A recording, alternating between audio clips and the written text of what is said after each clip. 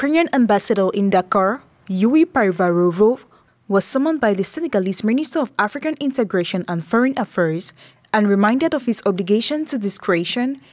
restraint and not to interfere, the ministry said the press release issued on Saturday.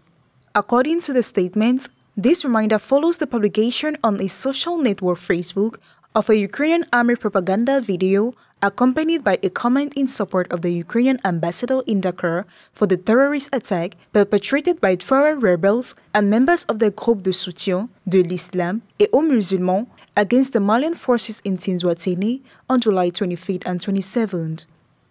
As for the Ukrainian envoy in Dakar, who was summoned yesterday by the Minister of African Integration and Foreign Affairs, he was reminded of his obligations to discretion, restraint and non-interference that must accompany the seriousness and solemnity of his mission, reads the ministry's press release.